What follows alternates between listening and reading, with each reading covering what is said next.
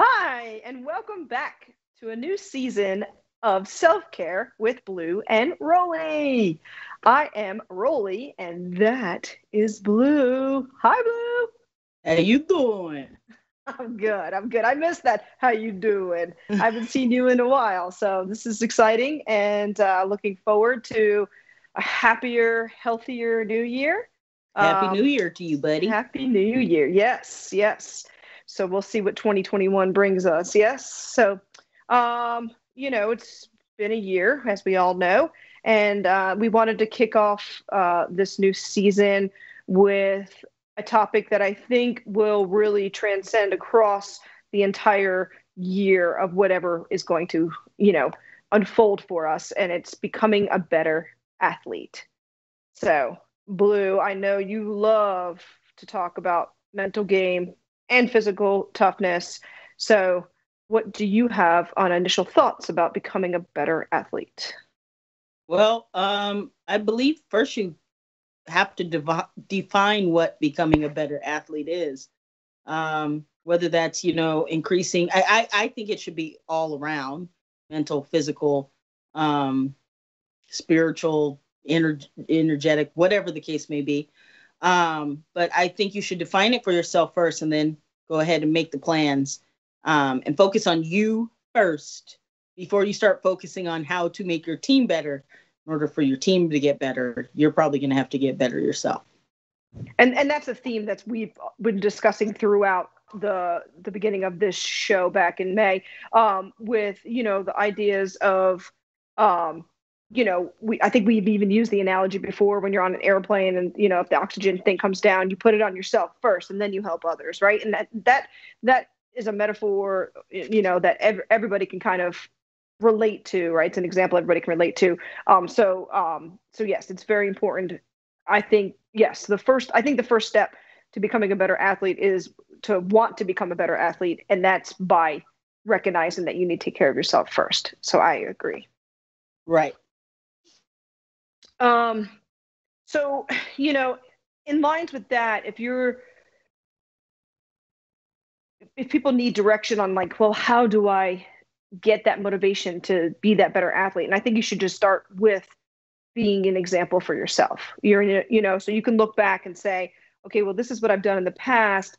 All right, I'm gonna step it up now. So I'm gonna do this, and set these goals for yourself and set small achievable goals for yourself, and then have a big plan as well. And when you're looking at this, you know, you need to realize that you need to set it for like the year, not just for this month or 3 months, right? You need to set a big plan for the year, and then within that big plan, make smaller plans, kind of like a roadmap of your own athleticism. I find that the method of using a 90-day work period is very helpful because, it's kind of like school where you have the, what is it, like the trimesters or quarters. If you were to do 3, 3, 3, you're going to end up in a year period. So like once you define exactly what getting better means, like I've had jammers contact me and they say, I want to increase my speed. I want to get better for next year by increasing my speed. And it's like, okay, so you want to increase your speed.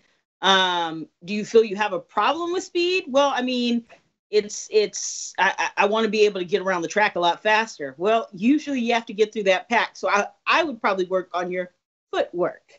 And they're like, oh, okay. Didn't look at it that way. So you want to narrow it down. And that's what I mean by defining. If you narrow your goals down to exactly what you want, you're able to break it down, how you're going to do that within a 90-day period and see progress. You don't have to reach your goal within that 90 days, but you want to improve as you go towards your goal. So a realistic goals say, hey, I probably can't achieve this in 90 days, but I can achieve this within a year and I will see results all throughout the year. So during my play, I'm going to be seeing the results as well. So as you get better, being an example to yourself, great. Yeah.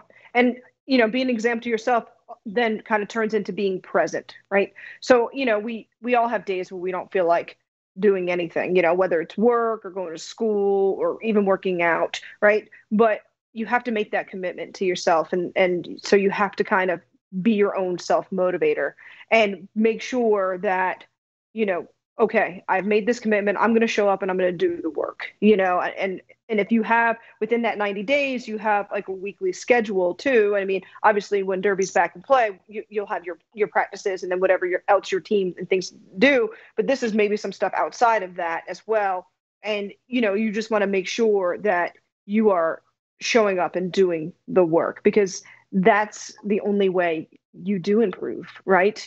That whole practice makes perfect kind of thing. I don't like to use the word perfect because everybody's levels are different.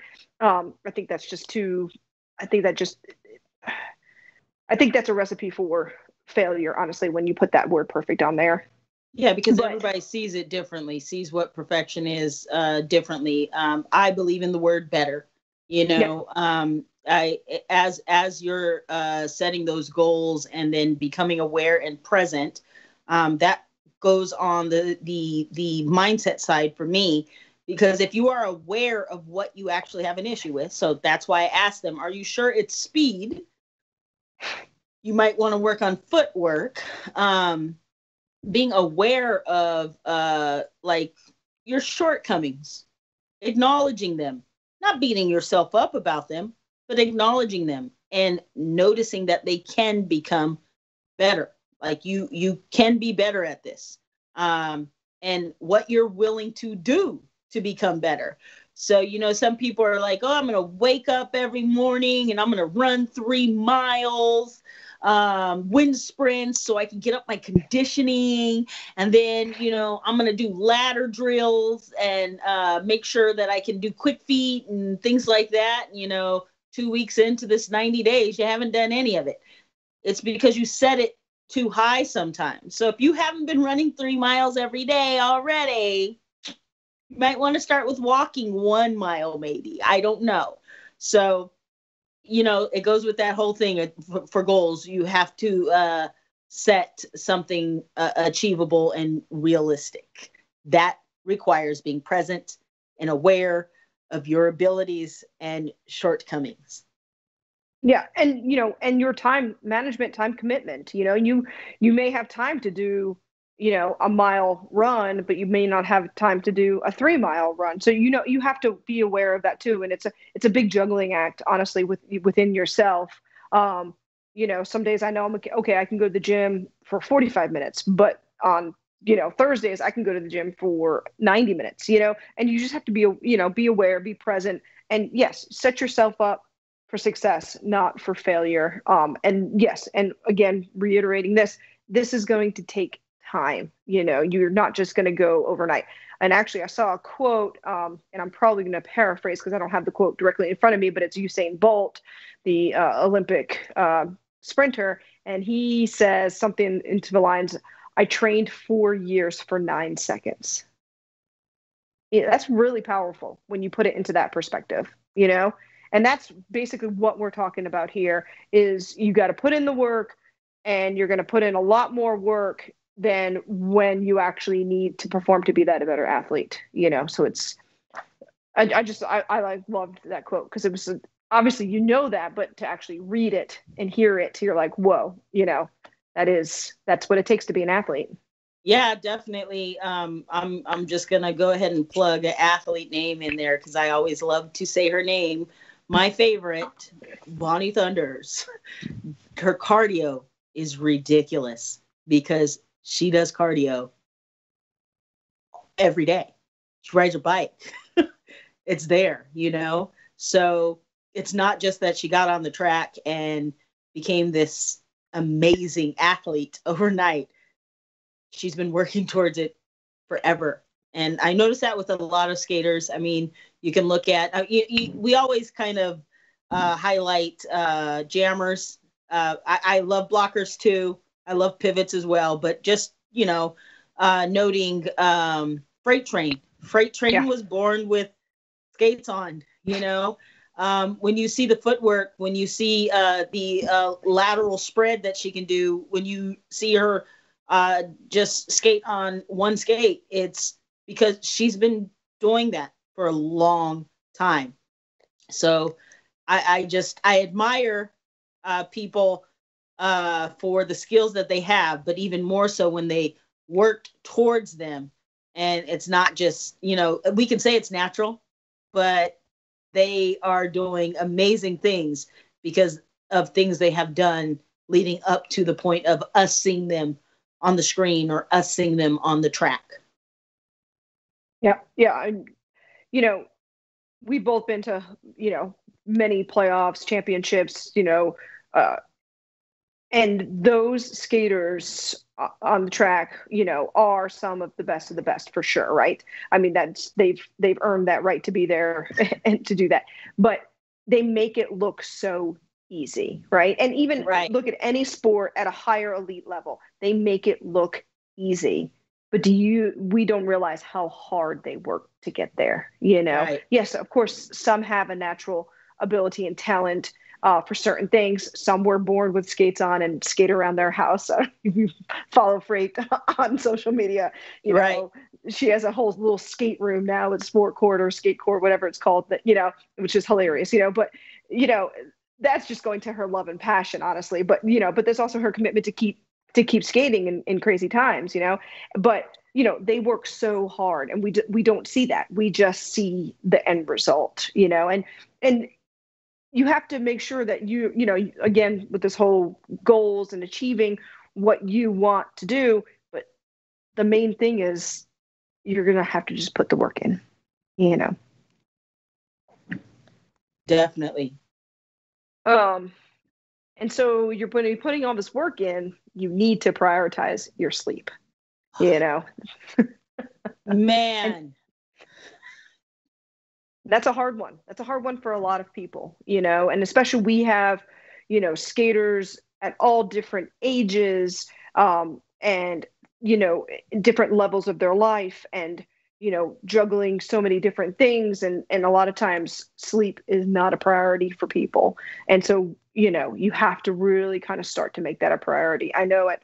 Or even acknowledging how important it is. Not necessarily that it's not a priority, because that's another awareness thing. Because some people believe that they're fine without sleep. I am one of those people who can literally sleep for 4 hours and wake up energized. Okay.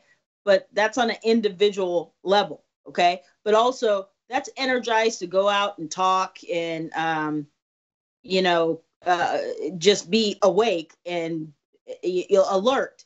Now, if you asked me to go run some stairs or run around a track after 4 hours of sleep, I'm going to tell you to kick rocks. Okay.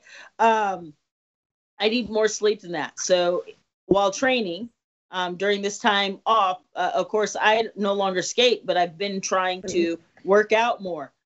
I am getting the most beautiful REM with working out, because my body's like, hey, you think we could recover? And I'm like, hey, how about I hydrate, drink some water, and yeah, sure, we can go to sleep, because it is definitely necessary. If your body is not able to sleep and recover, you are not going to heal correctly. You are not going to necessarily be at your optimal output.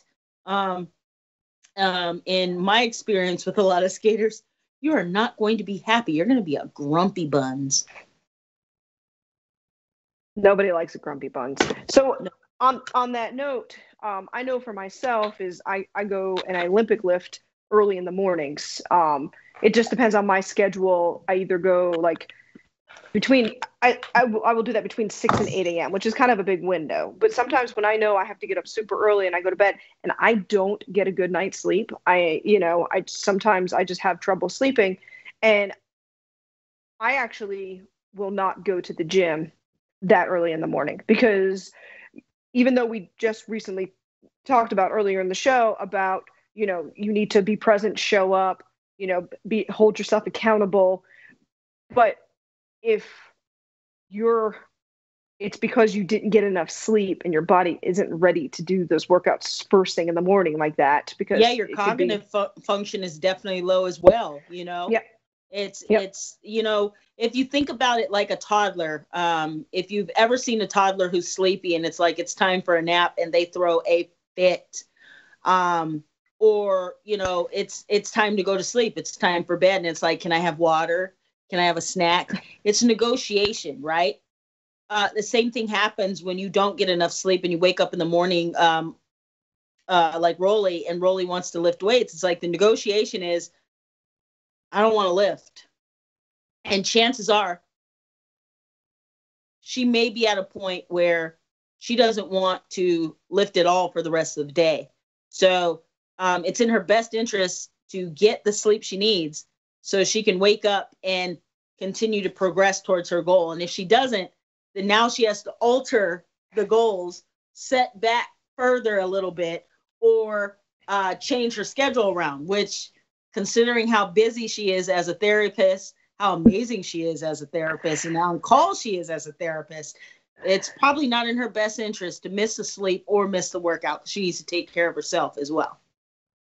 Yes, and I completely agree with that, because if I don't go in the morning, I don't like to lift after work.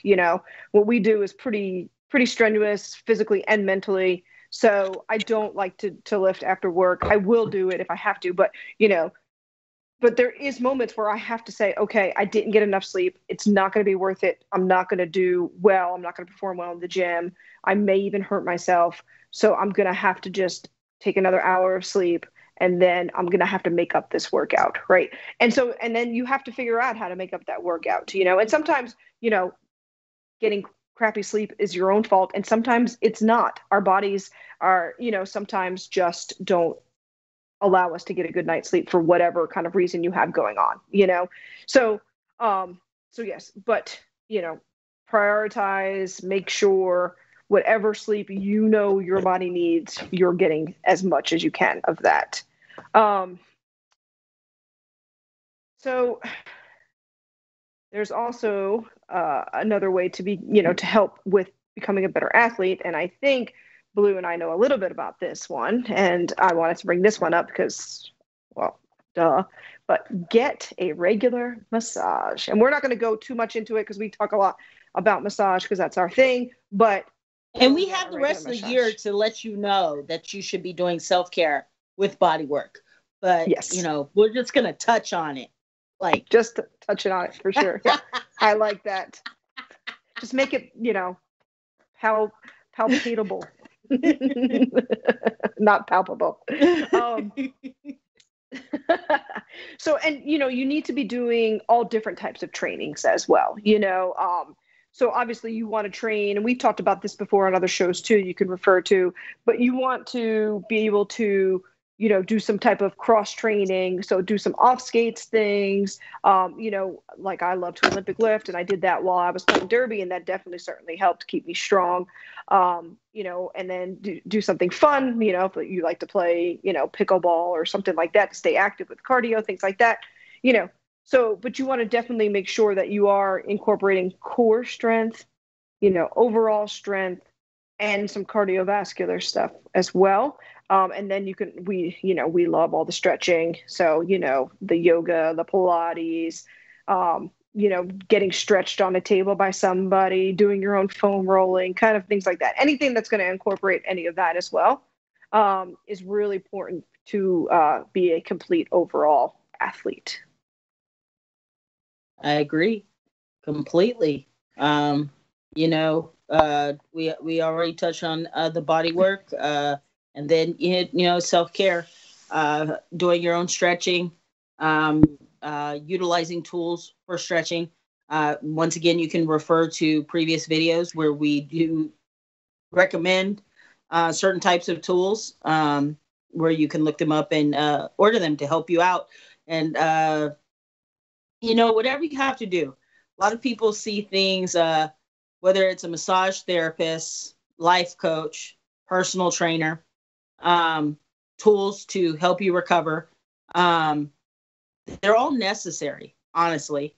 But you can do a lot of things on your own. As a trainer, I always ask somebody, would you like to walk, run, or fly towards your goal? And when you say walk, run, or fly, um, if you want to walk, we can do the basics and we can still get a result. It's going to take us a little time to get there. We can run and we're going to get amazing results, and we're going to get them, in a reasonable amount of time, but a little fast. But if you want to fly, I need your complete dedication to what I am recommending, whether it be spending what you need to spend, doing what you need to do as far as workouts or eating, um, and taking care of yourself, whatever the case may be. So I tell everybody, a lot of people like to use the wonderful description of expensive. Okay. I need you out there, everybody, to acknowledge there is a difference between expense and value. Okay. So an expense is, I'm going to have to spend the money, right? I'm going to have to. I have to spend the money. Value is I am able and get to spend this money in order to make myself better. Okay. So you can walk, you can run, or you can fly. As long as you are actually making progress towards that goal, that's what we are here for, to help you maybe be aware of certain things, or, help you, guide you, whatever the case may be along with that. So just keep in mind, it's not necessarily that people are trying to make you do something you don't want. If you want something, there is going to be something you have to do in order to get it. I like it. And you did throw in nutrition, and that is also another part of becoming a better athlete. You have to, you're working so hard on your, body, you have to be treating the inside of your body just as well. Nutrition is very important. And then also making sure not only that you're getting the right nutrients that you need throughout the day, but also recovery from workouts. You need to make sure you're feeding your body then as well. And then, your favorite, you just took a sip and you mentioned it earlier. Oh, careful. Hydration. Take some more. Yeah. Perfect timing, y'all. Perfect timing. We have a whole show on hydration. So you can go back and watch that one as well. A couple more I want to touch on before we wrap it up. If you have any questions, you can drop them into the chat. But train in hard conditions. That's where your mental toughness will come in. So, if you're on roller skates, you're pretty limited because you can't really skate in the rain or the snow on purpose. I've definitely been out skating before and it started to rain. I had to get back. But, so obviously you can't do something like that. But you know what? Go for a walk or a run when it's not that nice out, when you don't feel like doing it, because that will help improve that mental toughness for you. And then when you're performing, you can kind of reflect back on that day when I hiked up that mountain and it was super windy and it was muddy and it was tough. And, I'm in this nice climate controlled arena now, skating on a flat track, right? So, do those things that are going to really create space for you to reflect on that mental toughness that you had to get you through those moments while you're performing at your best. One of reflecting back on the games that I've seen, one of my favorite games or teams to watch was an Alaskan team. And it was during, I want to say the tournament was called Battle for the Coast, okay, out in Southern California. And at this Battle for the Coast, there was an Alaskan team, and they only had, it was either 5 or 6 players in a tournament. In a tournament, y'all. Tournament, okay? And I mean, everybody could have probably took it easy on them. But usually at tournaments, it's cutthroat. It's like, I want to take the trophy home, okay? This team came in second. They worked every other team as far as cardio. And we have to take into consideration the climate that they came from, the elevation they came from. Uh, they are going to have a different level of body heat, like warming up, because of the insulation they have created living in that climate. Elevation wise, they are going to have a different depth of getting that oxygen in. Okay. And it wasn't their fault that they were in that environment, right? But it did benefit them. So I've worked with a lot of different sports, and hypoxia training or elevation training is one of the things that people do. Not to mention any names, but if you live in Denver, you might have a little bit more cardio than other people. Not to say it's unfair or anything. Call me out if you want to. But yes, definitely training in climates that you don't necessarily want to be in, or environments such as rain, or it's cold outside. I mean, I have a best friend. She likes to walk every morning, and I'm like, it's cold. I don't want to go. She's all, put a freaking jacket on. Every excuse in the book, Blue has them. So don't come at me with excuses. I've already made them all. Okay. But yeah, it's going to help you get better. Yes. And, do not train in conditions that could be detrimental to your health, though. That's just a little PSA, so if it's too cold, obviously, if it's too hot, we don't want any hypothermia or heat stroke or anything like that to happen, but, go out when it's kind of inclement weather. That's not the greatest, but it's still safe for you to be out and things like that. And yes, it is just, it could be beneficial to you in so many different ways. And just like that crazy Alaska team, that's awesome. That was really awesome. fun. It was just sick watching them. Like, that many players, you don't have rotation at all, dude. Yeah. Yeah. One person gets a breather, maybe.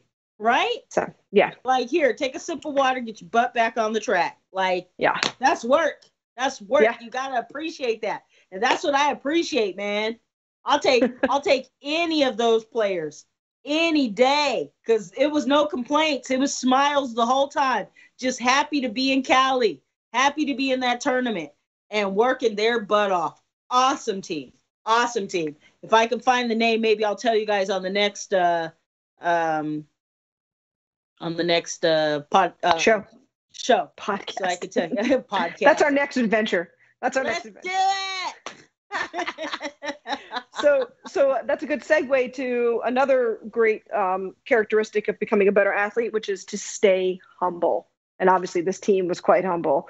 And I wonder how it made other teams feel. That's also a really good thing, right? You're being an example for yourself, and then you can be an example for others. And I'm sure, these other teams looked at them and said, wow, look at that, because not only are they physically tough, they're mental tough as well, so staying humble is just a really good topic for all of life, so.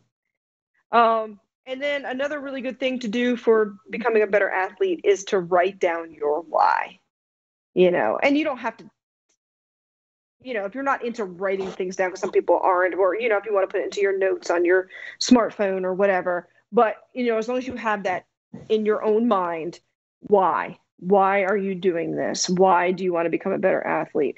And I'm going to let Blue talk about this a little bit, because I know you do life coaching and you do meditation and things like that. So, write down your why. I find it a lot more helpful to write it down. The reason being is because when you write something down, or you speak something, it brings a lot more accountability to it. It brings more power to it as well. They say that you should write it down. They say you should write it in blue ink.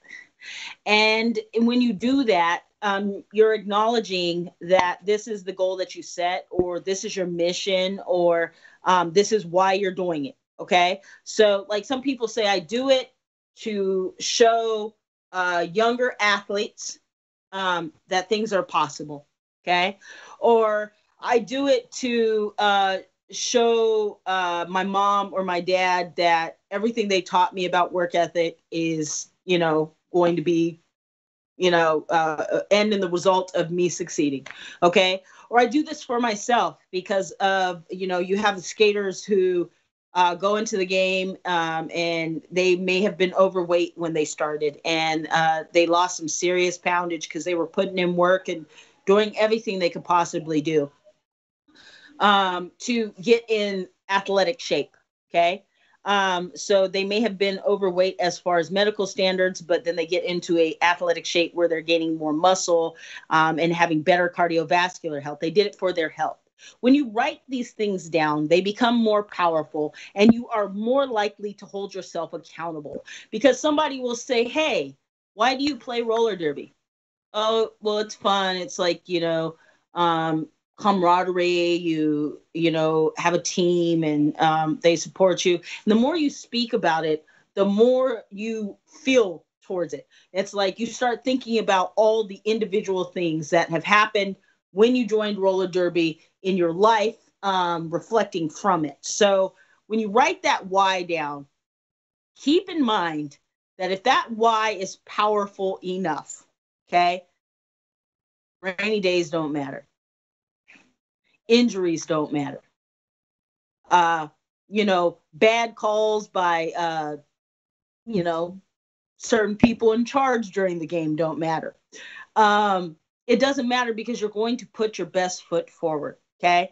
And usually your why, if it's strong enough, it keeps you humble, because if that why is powerful enough, if it's high enough on your list to stay in the back of your head while you're doing something, it's like, look, I have a goal, but I will not compromise my integrity to reach it. Okay. I will hold myself accountable when I fall short, when I decide to take shortcuts to do what I need to do.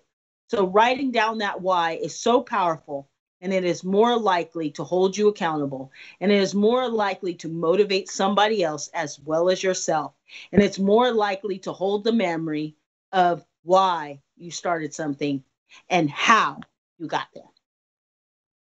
I don't think I need to say anything else. I think that is a great way to wrap up the show. PDX Bump did have some suggestions for that team: Rage City or Boom Town. I want to say it was Rage. Rage. Awesome. It was probably Rage. Well, good on Rage. Yeah, dude, it was sick. Yeah, that's awesome. I know. I love that. I love it. All right. Well, I think, we're going to end on that. I think that was a great note. And, we look forward to more exciting self-care shows throughout this 2021. Be well. All right. Thanks for joining me. All right. Take care. Bye.